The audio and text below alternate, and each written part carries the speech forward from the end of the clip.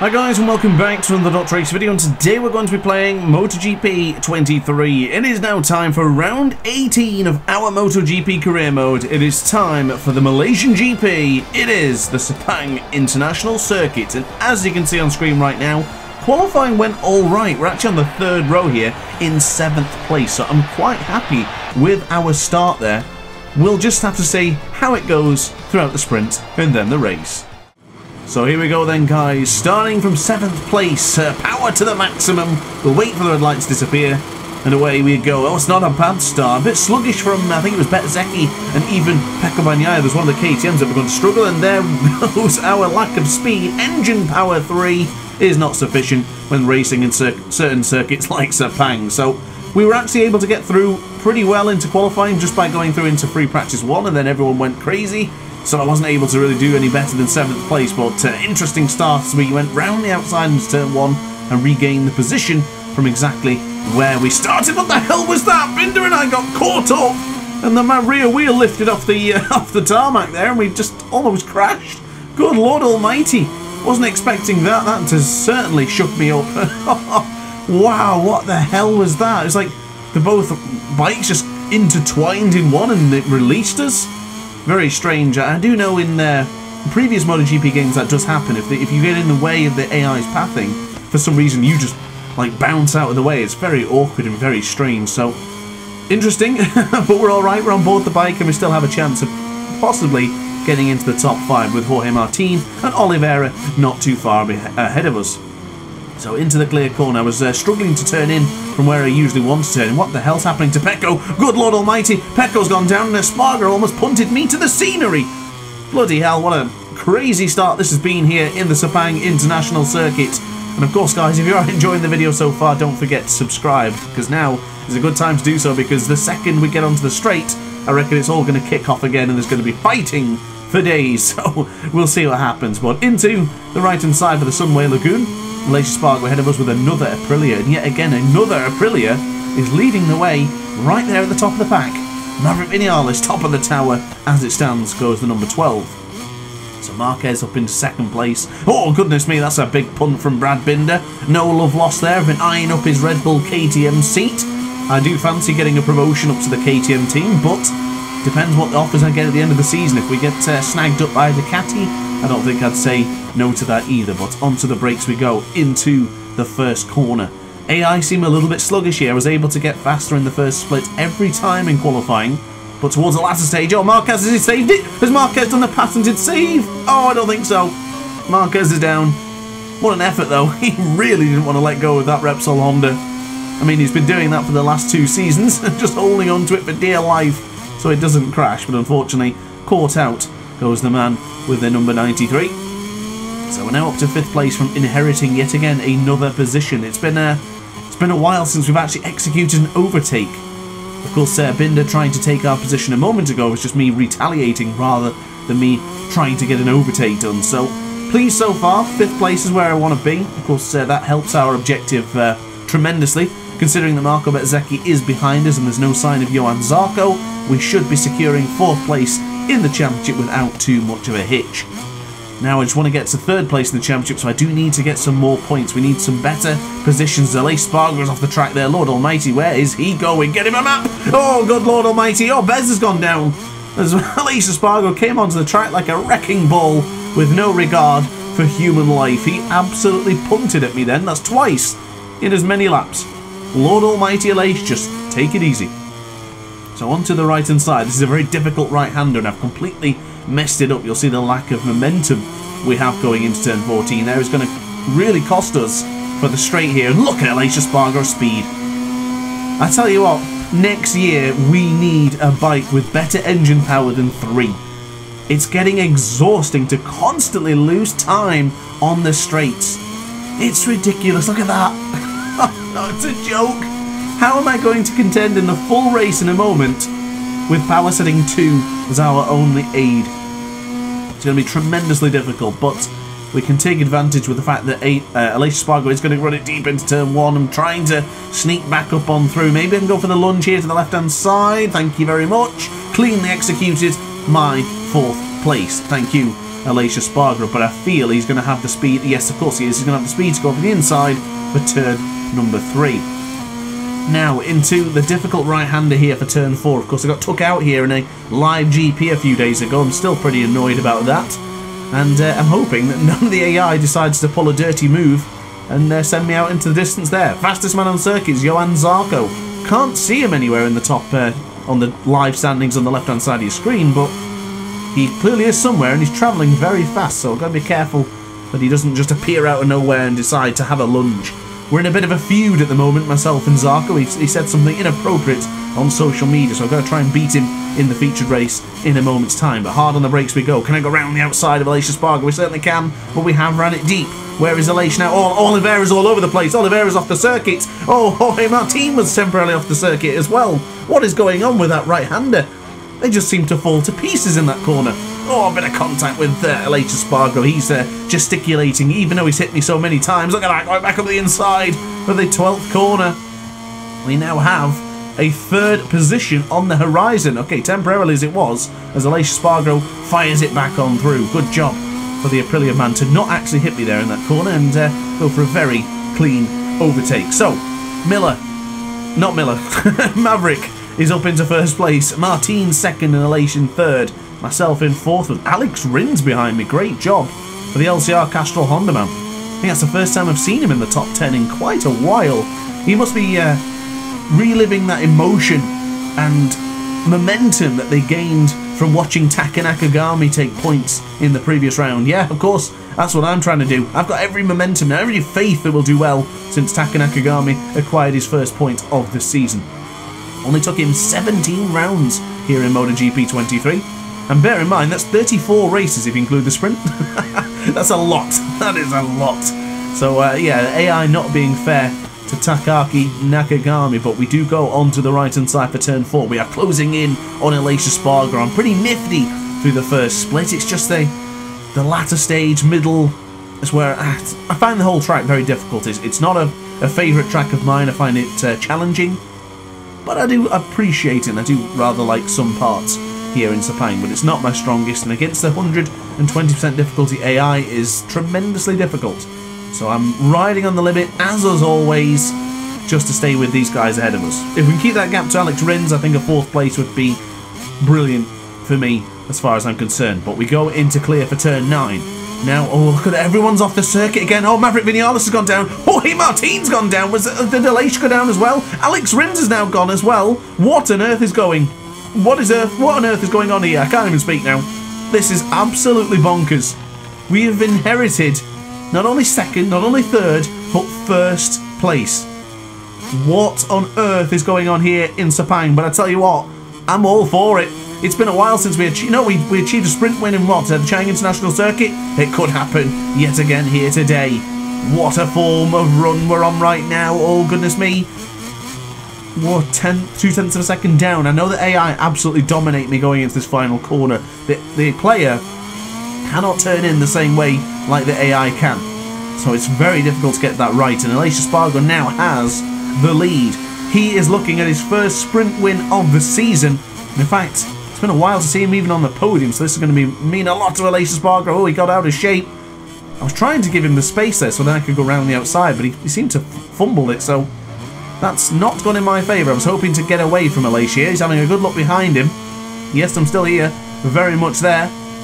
Maverick is 1.8 behind. I don't think we'll see him now to the end of this Grand Prix. We go onto the brakes for turn 4. Whoa, look at Aleix. Rear tyre up into the air and he's run it deep.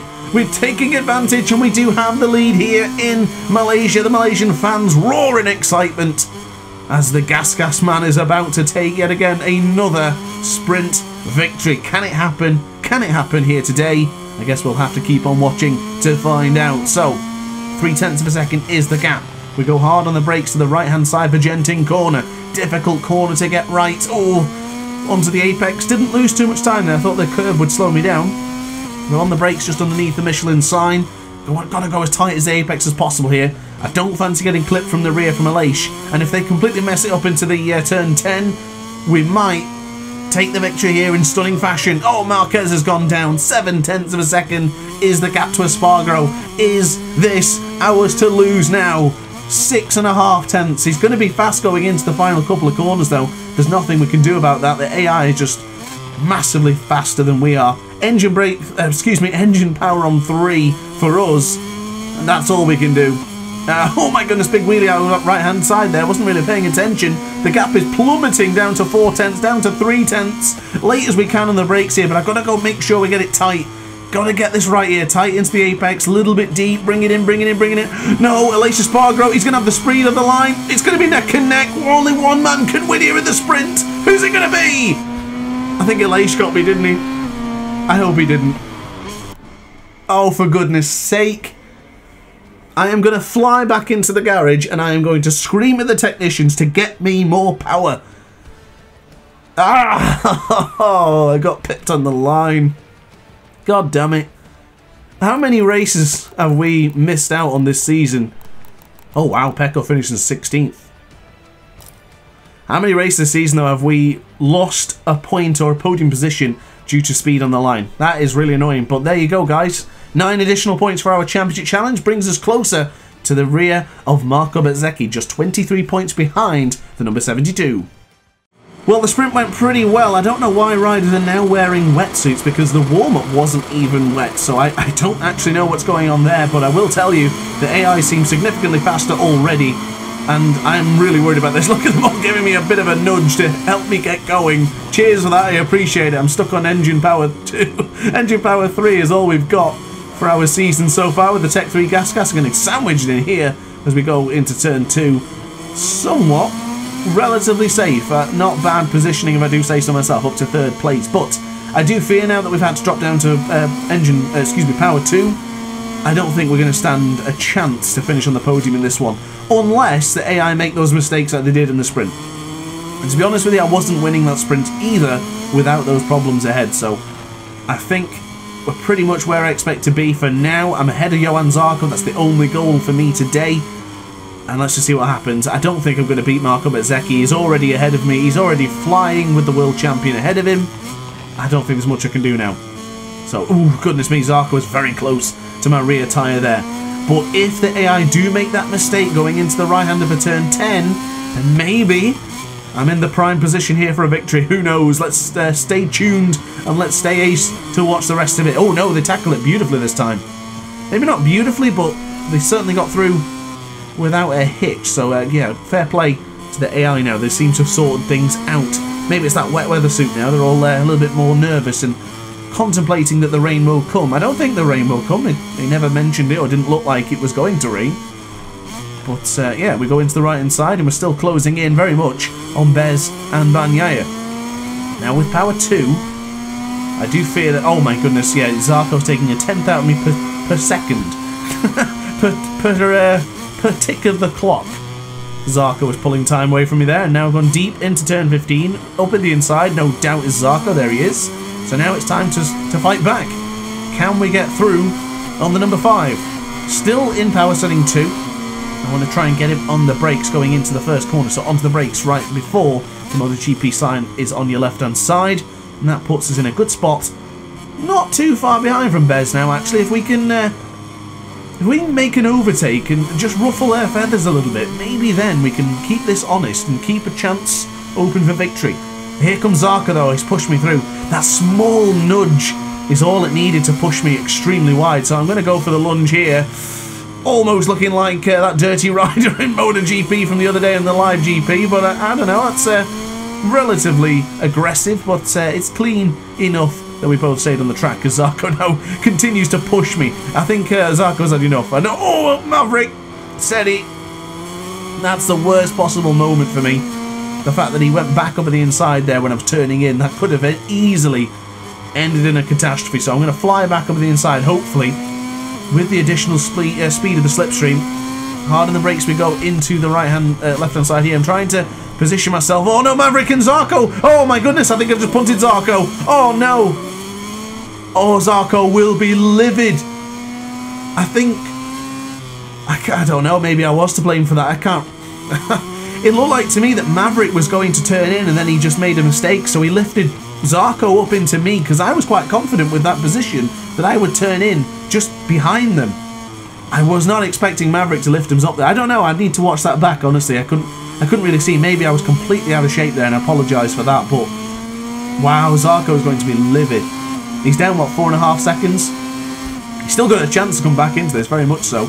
I think with a corner like that, you don't lose too much time because you can just get back on the bike and you're travelling the same speed as everyone else. But I sincerely apologise for that, but it did feel like I was happy to go in that corner the speed I was going, and I've been doing that in the practice, the qualifying, everything. And then Maverick was, he just pushed him, I don't know, but that's probably my fault, to be honest. I was the one who hit them, so I would probably take the blame for that. But to be honest with you, I don't doubt that Johan Zarco will still find a way to find us again. I just have this feeling, because you think about it, 4 seconds, and I'm probably losing a second per lap. By lap, what, 6, 7, maybe 8? He'll be there. He'll be fighting with us again. He might absolutely lunge at me as well now. I mean, it's the AI. The AI is just significantly overpowered here on 120% difficulty. Look at their corner speed. Look at the way they travel on the straights. Yeah, it's very hard sometimes to gauge how the AI do things in this game. Like, for example, here, they're really slow into turn 7. And I have messed it up completely. I've almost crashed there going into turn 7. I should have been paying attention. Oh, goodness me. That was a scary moment as we now go onto the brakes. This is exactly what I mean. I was going for that tighter line here, but no, actually, now I think about it, I think I was at fault. I think that's my fault. Apologies, Zarco. I've just done my own Dirty Rider version, haven't I? Right here in the very same track. Lord Almighty. But the thing is, no doubt we're going to see some more aggression from the AI in this game, and honestly, I think all season we've been punted, we've been battered, we've been bruised, we've been pushed, we've been shoved. Sometimes I don't really care to give it to the AI like that because they are clueless and they are extremely aggressive here in MotoGP 23, so no remorse from the Doctor right now, although I did take full credit and apologised. Anyway, Oliveira up on the inside, no doubt, because I can't turn in on the left-hand side. The bike just refuses to move going into this corner, and then the AI just do that. So, yeah, no remorse, that's it, that's now. What the hell are they doing off the circuit? We didn't just lose 4th place there, we lost 5th as well. So that has really hindered our progress here in today's video, but we might get through a Marquez, excuse me. Oh, that is aggressive and that's cheeky. Mark is not going to like that. I think he made a comment actually about me always hitting Marquez. I think it was somewhere on the social media, but yeah, honestly, look, he's just done that to me as well, so fair enough. I think that's free game. The AI in this one, they don't care. Neither do I. You guys don't either. Let's just keep on pushing him around. We'll see what happens. I am desperate to finish in the top 3 in the World Championship, and I can't do it by being too relaxed and being a pushover, so you got to go for it. And Marquez in real life is extremely ruthless, so I'm sure he wouldn't disagree in his own time. But anyway, onto the power we now go onto the right-hand side. Braking early for the right-hander for the Genting corner. Keep it in as tight as we possibly can and get on the power, but avoid that curve there. Touching that curve there is a death sentence sometimes. Onto the brake, Marquez is... That's pretty much what I was expecting Marquez to do right there.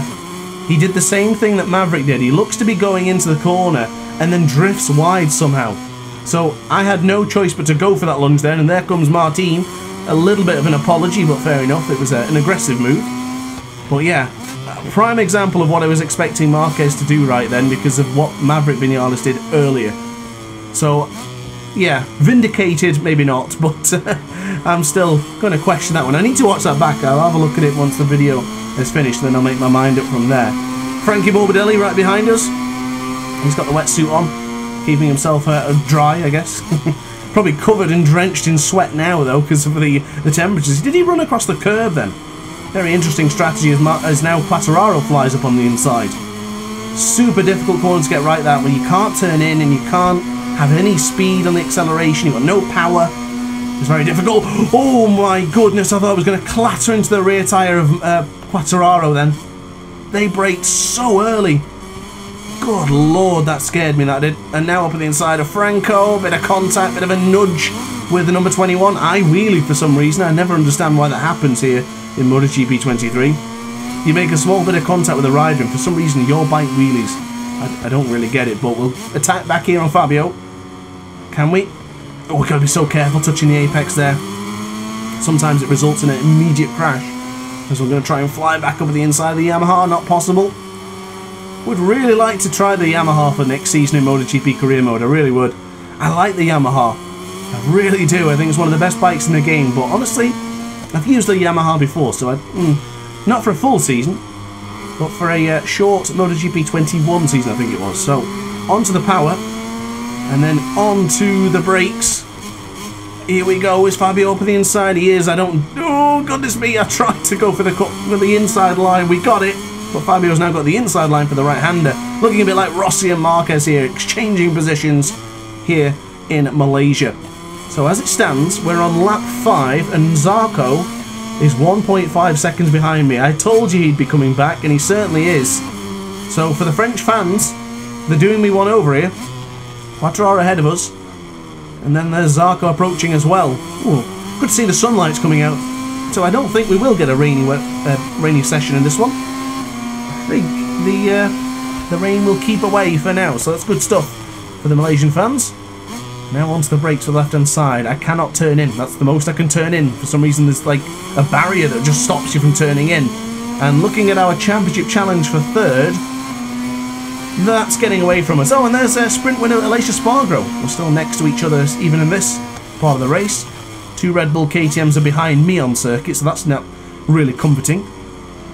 I am thinking about moving up to the factory KTM team. Joining the Red Bull KTM team with, I would assume it'd be Brad Binder, but unfortunately, for some reason in this one, Jack Miller is the team leader. Even though it's his first season with KTM in MotoGP 23, for some reason, they would promote Jack as team leader and Brad Binder as the one to say goodbye if we did join the Red Bull KTM. So, I'm still not sure. I need to know what offers I've got. I will let you know the second I've decided.